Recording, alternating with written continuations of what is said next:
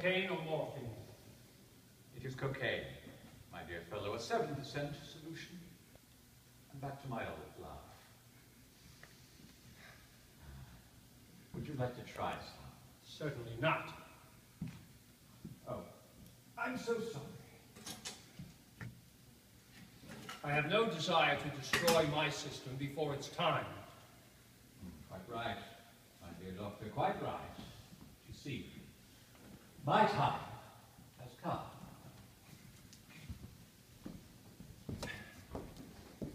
My dear Holmes, over the past few months I have noticed you taking ever-increasing doses of these deadly drugs. Once they lay hold of you, there is no end. You must go on and on until the finish. So you must go on and on eating your breakfast until the finish. Yes, but breakfast is food. These drugs are poisons. Slow, but certain. And they involve tissue changes of a most deadly nature. Just what I want. I'm bored to death with my own tissues. I want to get a hold of you lot. Really, Holmes? I'm only trying to save you. And you can't do it, my old friend. So don't even try. Watson, change the subject a little.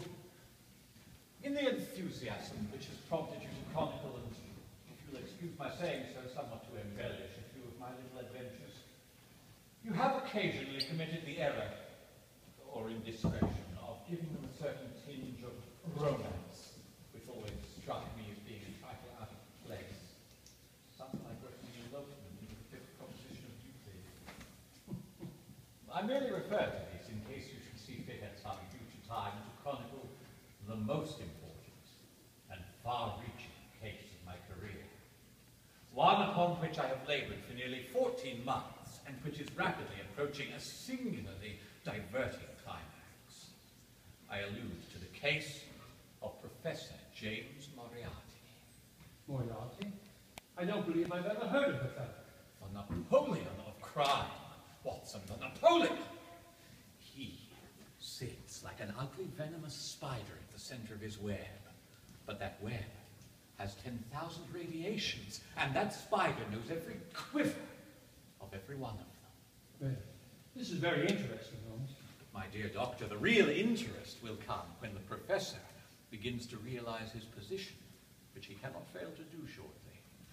By 10 o'clock tomorrow, the time will be ripe for the arrests, and then the greatest criminal trial of the century, the clearing up of over 40 mysteries, and the rope for every one.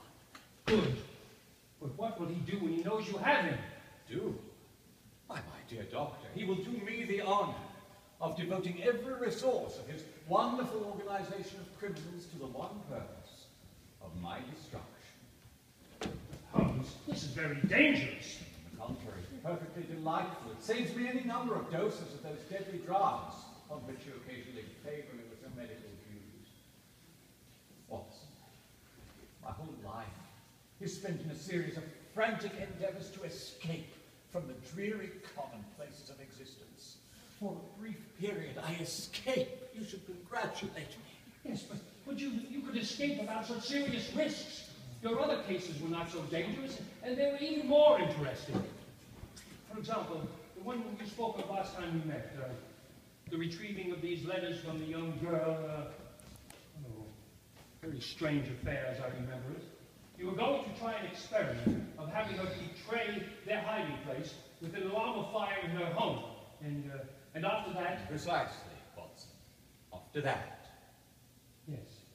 And I believe, did it not succeed then? Of course, as far as it's gone. Yes. Well, and I believe you were putting Forman in her house as butler. Forman was in as butler.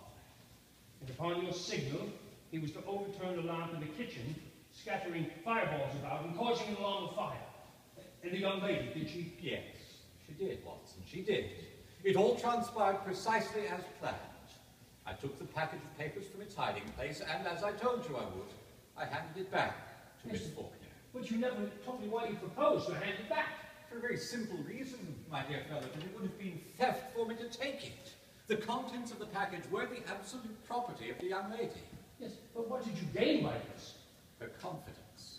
and so far as I was able to secure it, her regard. As it was impossible for me to take possession of the letters, photographs, and jewellery in that package without her consent, my only alternative is to obtain that consent, to induce her to relinquish it of her own free will. Its return to her after I had laid hands on it was the first step in that direction. The second will depend entirely on what transpires today. I expect Forman here to report in half an hour. I beg you to pardon me, sir. The boy, he said to come right up as soon as I come. Quite right, quite right. I fears there is trouble, monsieur.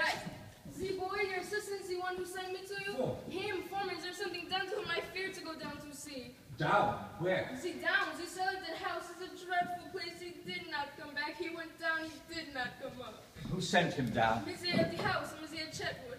Larry. We...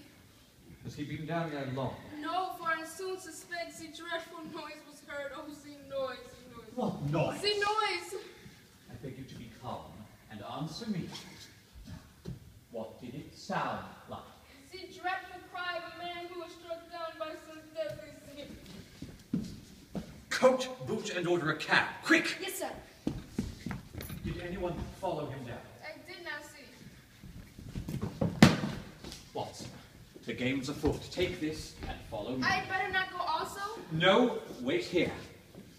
Ah, I think I hear Forman coming now. Oh, my word. Nothing more last night, sir. After you left, Prince came in, and they made a start to her room. But all I gave the 3 knocks with the axe on the floorboards as you directed, and they didn't get any farther. Then this morning, a little after 9... One moment. Yes, mademoiselle. Step into that room and rest yourself. But I'm not tired, monsieur. Then step into that room and walk about a bit. I'll let you know when you are required. Watson, take a look at his head. It's all right. Really, it's nothing at all. Take a look at his head, Watson. Let me have a look here. Oh, dear. It's an ugly bruise, but nothing that serious. Very well. A little after 9, you say? Yes, sir. This morning, a little after 9, Mr. Larrabee and his wife drove away. At about 11, she came back without him. A little while later, old Faulkner came by, and the two went to work in the library. I'm going to look from the outside. They was making up a counterfeit of the package we're working for. You better watch for some sharp trick, sir. No, they'd better watch for the sharp trick, Forman. And Larrabee, what of him? Came back a little after 3. What did he see? Under great excitement, sir. Any marked resentment towards you? I think there was, and we tried not to show it. He has consulted someone outside. Was the Larrabee woman's behavior different also? She gave me an ugly look as she came in. Ah, an ugly look. She was present at the consultation. They were advised to get rid of you. He sent you down into the cellar on some pretext.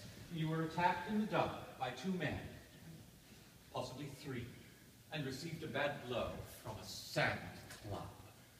You managed to strike down one of your assailants with a stone, no piece of timber, and escaped from the others in the dark, crawling out through a coal grating. That's what took place, sir. They have taken in a partner, and a dangerous one at that. He not only directed this conspiracy against you, but he also advised the making of the counterfeit package. Within a very short time, I shall receive an offer from Mr. Larrabee to sell me this package. He will indicate that Miss Faulkner has changed her mind and desires to get what she can for them.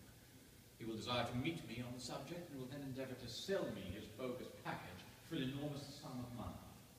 After that... Let us, sir. We'll support with let us, sir. I believe the said communication is at hand. It is. Read it for me, Watson. There's a good fellow. My eyes, you know. Cocaine. Thank you, All those other things you like so much.